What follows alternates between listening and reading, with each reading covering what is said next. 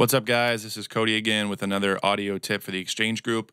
Just really quick for anyone that records in Audacity, Anthony Hayes shouted out and he wanted to know how to keep consistent levels with your voice. So basically what you want to do, Anthony, is boost low volume and compress high volume, and you can do that with the compressor. So before I start, please know that Audacity is a free program. It's not the most robust audio software out there, but it can do what it can do, and I'll try to walk you through how the compressor works. So go up to the effect menu, and we're going to use the compressor effect.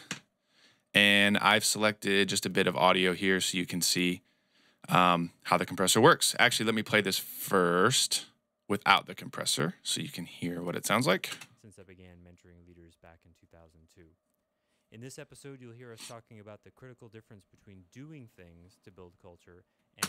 So you can hear that it's pretty quiet. It was recorded very low. The compressor can help boost the volume of that too. So open the compressor effect, and I'll try to be as quick and brief as I can. Basically, this is going to boost volume up to a threshold that you set and squash anything that goes above that. So the general setting comes in at negative 12 decibels. You can see here. This is a threshold you can adjust depending on how loud or soft your vocals are. Let's ignore the other settings for now. I'm just going to try to give you a quick fix, and we can talk more about in-depth terminology later. But we can adjust the threshold, and it might be different depending on your vocal track. You want to listen to a variety of different ones and see what sounds best. And then make sure you have this down here, makeup gain for 0 decibels after compressing.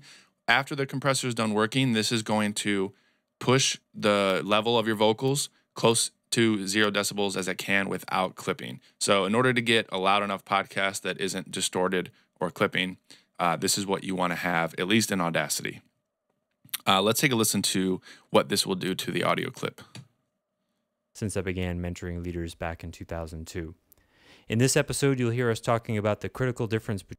So if you watch here up in the volume meter too, you can see when he starts that second part of his sentence, it's a little louder. It gets close to the red. It does not pass 0. So basically, it's getting as loud as it can without being distorted. I'll play that one more time so you can hear it. Actually, let's adjust the threshold a little bit. So anything that gets above 24 will get squashed. Let's see what that sounds like. Since I began mentoring leaders back in 2002. In this episode, you'll hear us talking about the critical difference between... So it's Audacity, like I said, you probably can't even notice really a difference with what's happening there. It does what it does for a free program. So this should be able to help you. If anyone uses Audacity, I recommend throwing this compressor on all of your audio tracks in here. Try to keep everything as consistent as possible. And this works well between different audio tracks too. So 2 different voices.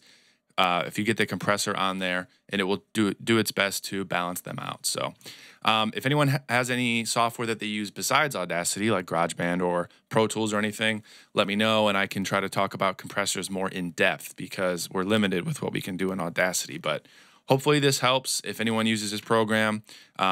If I've confused anyone, I hope not, but comment below and I'll try to answer as much as I possibly can throughout the next week. Also, let me know any other topics that you want covered, and we'll try to get through them all. All right, guys, until next time.